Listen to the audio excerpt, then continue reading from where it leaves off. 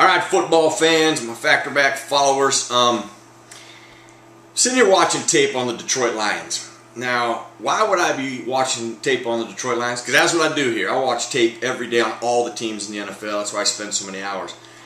But I can tell you this, a guy who has made a really impressive leap from last year to this year is Matthew Stafford.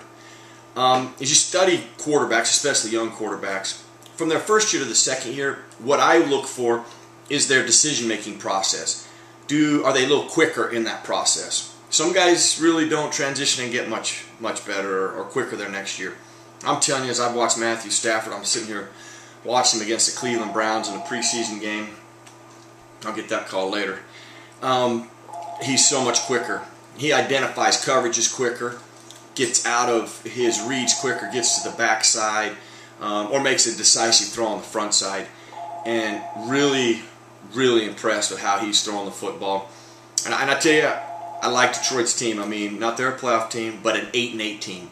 Clearly have the ability to be an 8-8 team, and I know all Detroit fans will be excited about that. So I expect them to win this week against Chicago, even though they're on the road. But I think good things are on the horizon for the Detroit team and Lion fans.